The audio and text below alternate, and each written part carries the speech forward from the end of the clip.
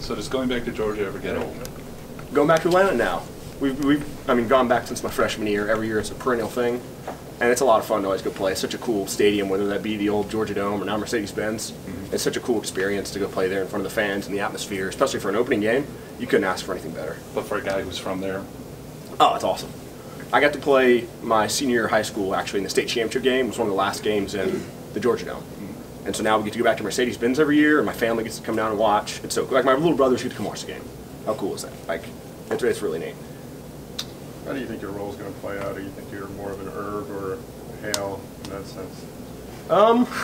You guys ask this one a lot. Are you more like Irv or more like Hale? Last year, Yeah, I wouldn't say I'm more like Irv or Hale. I just want to be a really good tight end. Right. Whether that looks more like Irv or more like Hale, I don't know. Kind of whatever Coach Stark or Coach Banks has in mind.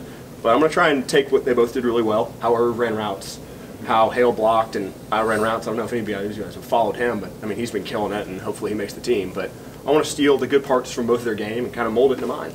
So nothing exactly like Irv or Hale. I just want to be really, really good at what I do. But in this particular offense, what do you see yourself being more, like one or the other? Yeah, I think that'll unfold as the season goes. Kind of what our offense kind of molds into. It's obviously not going to look exactly the same game 1 as it will game 8. So I wish I could tell you. I mean, if I catch 1,000 balls, great. If I catch 10 and I play really, really well, I'm completely fine with that. Just as, are we going to win? I don't care how many balls I catch. I don't know if you caught this or you even aware, but Alabama's depth chart has just one tight end position instead of the 2 it's normally had with the H-back. What are your thoughts on that? What does that kind of say? More kind of a lot of similar type guys in that tight end group. Honestly, I haven't noticed it. First thing that comes to mind is that's a testament to the guys we have in the room, and they can do both. Not necessarily that they're grouped for one or the other, but that everybody in the room can play both and know both. And if you can play both, the more valuable you are. And so I think, if anything, that's a testament to the guys that are in the room with Cam and Giles and Major and Jaleel and Michael Parker and all those guys, that they can do everything. And so we don't need to apply 2 tags to it when you can play both. How far is Giles and Batu, how far have they come? You talking about Trailer Park Jesus? Sure. Giles Amos? Is that what you call him? Oh, it's Trailer Park Jesus. So the coaches have coined him that name, but I'm going to go ahead and say it. I couldn't be happier for any guy. He came in my freshman year with me, and I've gotten to be great friends with him. And to see him receive a scholarship, that meant the world to everybody in that room. It was awesome. But they've done great, and camp's been good for everybody. Everybody talks about how young of a tight end room we have, and nobody's played. And you've played at Bama for a couple years. You've played. We play against the best players in the country every day in practice. So you get that experience. Whether it might not be in a game, whether you're going to scrimmage against Terrell Lewis and Anthony Jennings. Good luck. So those guys have grown and developed through camp. It's been great to see. What skills have you seen them develop? As in just Anything receiving specific? the ball. And, Yeah. Coach Banks and these other coaches do such a great job of developing tight ends. You guys saw what Irv and Hale turned into. And as far as their inline stuff, receiving the ball, they're all around. That's what I said. You want to have those 2 tight end positions because they can do both. They can all block and they can all catch passes. So that's kind of what I've seen. Is that a lot of name a Coach Banks thing? Trailer Park Jesus, is that a Coach Banks thing? That's one. I don't remember who said it. It was one of the coaches though. But you guys can tell them. If you're going to say it, you can own it. Oh, I'll take it. I'll take it. I don't want to steal from anybody else. But if we want to say who called Giles Amos Trailer Park Jesus, I'll say it.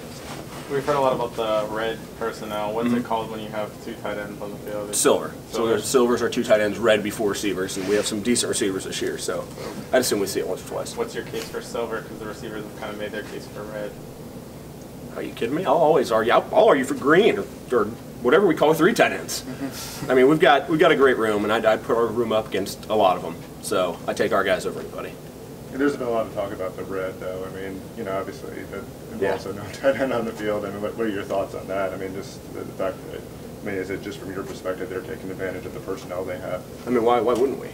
If we can score points and you guys can't cover our receivers, then put in 4 receivers and they can't cover, so we're going to score a lot of points. And I'm not saying we couldn't do the same thing with tight ends. I think it's going to be a matchup and a personnel thing via game. If they struggle lining up versus 4 receivers, I would argue to say we'd see more 4 receivers. If they struggle to line up to 2 tight ends or play 2 tight ends, we'll probably see more 2 tight end sets. That's a game-to-game thing. I think, especially how comfortable Tua is or Coach Sark with how they've done in practice. Is that the different perspective he brings coming from the NFL, since the NFL is more of a matchup league, and same thing with Dable when he was here? Yeah, I guess so. You could say that. I wouldn't say it's a huge difference, but there's definitely been a focus on, hey, they do this well, we'll match it up versus game. I think all good coaches do that. You mentioned you came in with Giles. Yeah. You know, different situation, scholarship guy, a walk-on. How do you see him kind of develop? And what are some of those challenges, just from your perspective? You see the walk-ons come in, another round just came in, I guess this last week or so. What are some of those challenges they face? I mean, those guys face a lot of challenges like a scholarship guy wouldn't see, as far as like all the meals and the books and paying for a lot of stuff and a lot of care that other people might not get. But, I mean, Giles Amos has done the best job of anybody I've seen. You can ask some of the DBs next time they're up here how covering Giles Amos went on the scout field for the first couple of years. I mean, Giles is over top of guys pulling the ball off. It's like warm-ups. He's laying out of bounds. So, I mean, he earned that scholarship, and the guy's a heck of a ball player. And it's been fun to just kind of grow up and be with him. Hey, Giles. And so how that's gone. So it's been a lot of fun. Terrell told us about how Tommy kind of caught the brunt of Terrell just being so excited to get back out there on the field during one of the scrimmages. Have you gone against him and seen that same thing? Yeah, Terrell was pretty good. He's not bad at all. So I'm super excited to see him kind of get back out on a field. It's been a couple years since he's been healthy, and now he's healthy, and it's scary. So good luck to everybody trying to block him. That's all I got to say. What was it like sitting down with Mike Tyson and talking with him in the barbershop, speaking of scary? It was me and Raekwon and Dylan, and we're all sitting there like trying to like be cool. And then Raekwon's like, "It's Mike Tyson." We're like, "Oh, it's Mike Tyson!" Like fangirling a little bit. As soon as we walked in, we're like, "Oh, hey, what's up, man?" And we played it all cool. But that was once in a lifetime opportunity. I'm gonna sit there. Yeah, I got my hair cut with Mike Tyson. How cool was that? Just sit there and kind of appreciate that. It was so cool. Thank you.